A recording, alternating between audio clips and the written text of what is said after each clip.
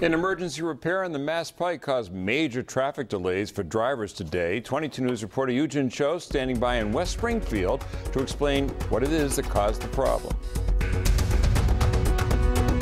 Here at the I-90 and I-91 interchange in West Springfield, drivers are once again able to move through the toll booths without too many problems. But take a look at this video.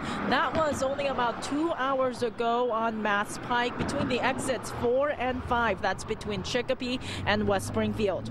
You could also see similar backups on I-91 as well near the exits that lead you to the turnpike entrance. An expansion joint had come out of its place on the bridge deck on the Massachusetts Turnpike that connects West Springfield and Chicopee. That's a section of that highway where the State Department of Transportation has been working since 2012 to replace the bridge deck altogether. A loose expansion joint sticking out of the highway could have popped tires and compromised the deck stability. Drivers were glad the crews fixed it right away. Right now we're going to suffer and have a lot of traffic, but we're going to enjoy it this winter when we're not ripping the wheels off our cars. I drive a high-performance car, so I'm really happy to have good roads.